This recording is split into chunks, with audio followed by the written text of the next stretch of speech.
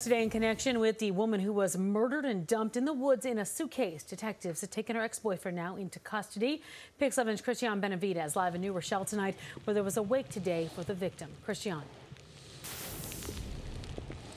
Yeah, Tamsin, that arrest happening at the same time that family members and loved ones have gathered at this funeral home here in New Rochelle.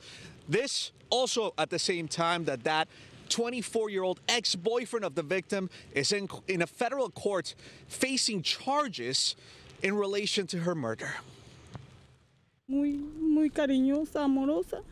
You can hear the pain in their voice as family members and loved ones said goodbye to Valerie Reyes at this New Rochelle funeral home. Valerie was a person like always, smiling, always say hi. Very big loss for the whole community. Her wake on the same day that police arrested an ex-boyfriend, Javier da Silva, a 24-year-old Venezuelan national who lived in Queens. Justice is going to be served, and he's going to get what he deserves.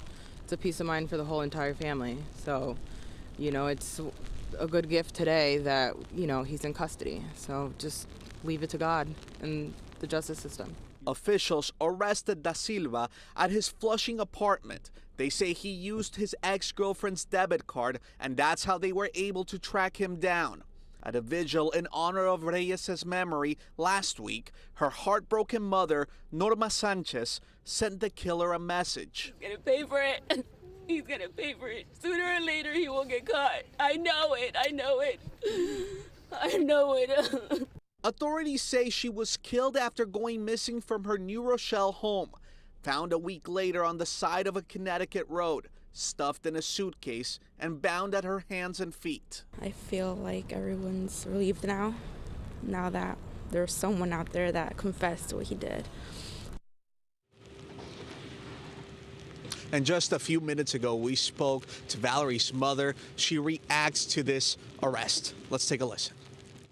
I would say to him that I can't wait. A lot of us can't wait to see him in the eye. He needs to see us, look at us in the eye. And I have a lot to say to him, and I just rather wait.